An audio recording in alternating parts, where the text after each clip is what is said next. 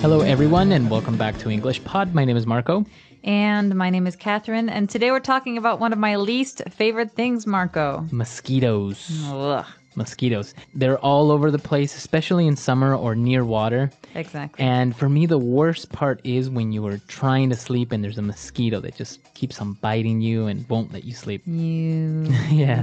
You can kind of hear it around your head, by around your ears. ear, uh-huh. Oh, I hate that. Or when you just get bitten and you're in bed and it just itches so much and you it can't burns sleep. sometimes. Yeah, so that's what we're talking about today. Fun stuff. Let's jump right into this dialogue, and we'll be back in a minute to talk about what's going on.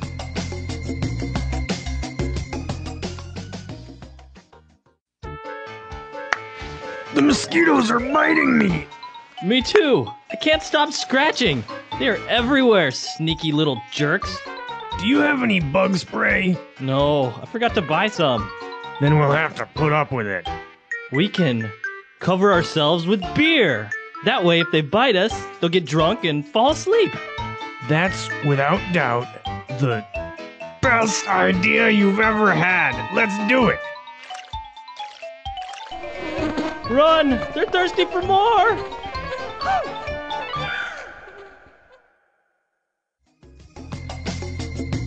All right, we're back. So let's take a look at some of these words in language takeaway.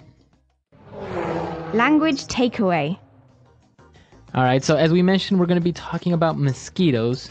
And, well, these are just little small insects that suck your blood. They do, and they're very thin. And not much to say about them. They were very important in the movie Jurassic Park, if you remember that. Right. Now, what's the difference between a mosquito and a fly? Okay, a fly usually is just annoying. It doesn't suck your blood, but a mosquito does. It sucks your blood. And flies are fatter and like shorter. And they're big and black. And they're or black. Green, kind of, sometimes. Black and green, and they just buzz around. So, and mosquitoes actually bite you. Okay, so a mosquito and a fly. Now, if a mosquito bites you, you really, really want to scratch. That's right. So you feel like you need to scratch your body because you have this bite. It's really an allergy, and you have a red bump on your arm, a red mark, and you scratch and it gets worse and worse. All right. And moving on to our next word, mosquitoes have a reputation of being sneaky. Okay, so you can say sneaky about a lot of things. One, obviously we're saying mosquitoes are very sneaky. That means that they can kind of hide and get you when you're not expecting it. Yeah, because sometimes during the day, you don't really see them in your room, right? They're hiding or they're in a place where you can't really see them. And then at night, all of a sudden, they come out. They come out.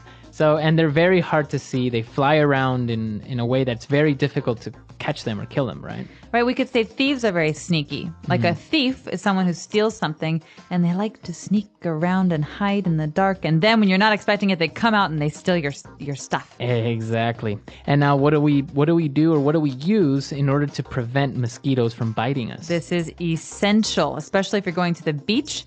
We bring bug spray. Bug spray. So a spray is something that that you can usually have in a can that you push a button and it comes out. All right. Right? It's like water, but it keeps the bugs away. So bug spray keeps bugs away, not only mosquitoes, but like flies too. Flies or any other type of bug. Now, specifically for mosquitoes, you would use maybe a mosquito repellent. Right. So repellent is it means something that pushes or keeps away things you don't want. So something that keeps mosquitoes away is called a mosquito repellent. And usually it's a cream you put on your arms or legs. All right, very good. So interesting words that we've just taken a look at. Let's listen to our dialogue again, and we'll be right back. The mosquitoes are biting me! Me too! I can't stop scratching! They're everywhere, sneaky little jerks! Do you have any bug spray? No, I forgot to buy some. Then we'll have to put up with it. We can cover ourselves with beer! That way, if they bite us, they'll get drunk and fall asleep. That's, without doubt, the best idea you've ever had. Let's do it. Run! They're thirsty for more! All right, we're back. So now let's take a look at a couple of different phrases on Fluency Builder. Fluency Builder. All right, so the first phrase is very, very common. The person in the dialogue says that they're going to have to put up with it, put up with these mosquitoes because they didn't have any bug spray. So this phrase, to put up with, is really important. All right, so if you put up with something, it means that you tolerate it.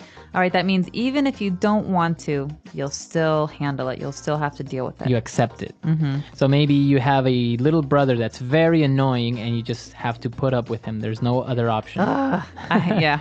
Or someone says to you, you're just going to have to put up with it. Or you say, I won't put up with it anymore. I won't handle this anymore. I'm done. All right. So I think this is a great phrase for us to take a look at a couple of different examples. Example 1. I can't put up with the noise any longer. Turn that music down. Example 2. If you can put up with the smell, then stinky tofu is actually very tasty. Example 3. I've had to put up with him for too long. I want a new roommate. And after this, we've got another phrase. We're talking about beer, okay? And so the person says, oh, I have an idea. Instead of bug spray, we can cover ourselves with beer. So to cover yourself or cover ourselves. So it means that we put it all over us. Right, so you could even cover yourself with bug spray. Okay, so every part of your body, you put bug spray on it. Head to toe. Head to toe. Now, you can cover yourself under a tree, maybe. Or you can cover yourself with a blanket. Okay, so to cover yourself, to completely hide under something. And finally, we have the response to this idea, the answer. The person says, oh, without a doubt. That means absolutely or definitely. Okay, so there is no doubt. It is true or it is certain. Right, so a doubt is something that maybe you're not so sure about. You're not convinced. But you can say this is without a doubt the best mosquito spray. Or this is without a doubt the best cake I've ever eaten. That means it's definitely the best cake I've ever eaten. All right, so I think we've covered all the phrases now. Why don't we listen to our dialogue for the last time and we'll be right back.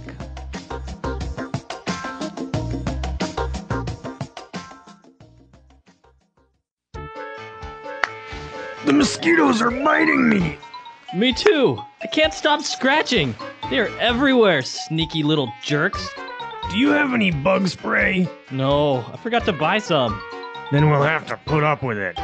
We can cover ourselves with beer. That way, if they bite us, they'll get drunk and fall asleep.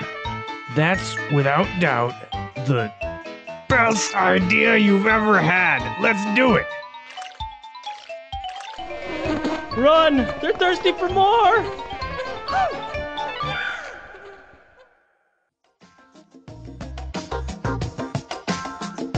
Mosquitoes are very annoying, but at times they can be very dangerous, right?